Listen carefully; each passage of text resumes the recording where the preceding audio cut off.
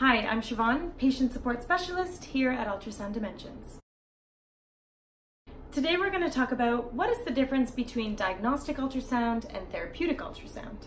Diagnostic ultrasound, also known as diagnostic medical sonography, is a non-invasive technique used to capture images of organs inside your body using high-frequency sound waves above the audible range. A camera or a handheld transducer with a little bit of gel is used against the patient's skin to produce these amazing images up on a monitor, which can provide very valuable information when trying to diagnose or treat a variety of conditions or diseases. Most of these examinations take place outside the body, but some also take place inside the body. Diagnostic ultrasound is a diagnostic tool used by sonographers.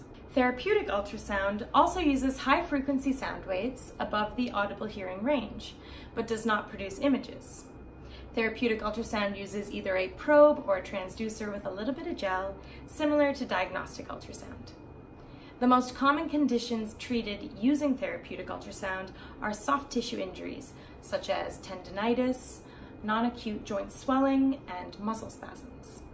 These muscle and ligament injuries can benefit from therapeutic ultrasound as it helps treat these painful conditions and promote tissue healing as well. Therapeutic ultrasound is a treatment used by physiotherapists or occupational therapists. If you'd like to book a diagnostic ultrasound appointment, contact us today either by email or call 01-210-0232. You can also visit our website, ultrasound.ie. We're always happy to help.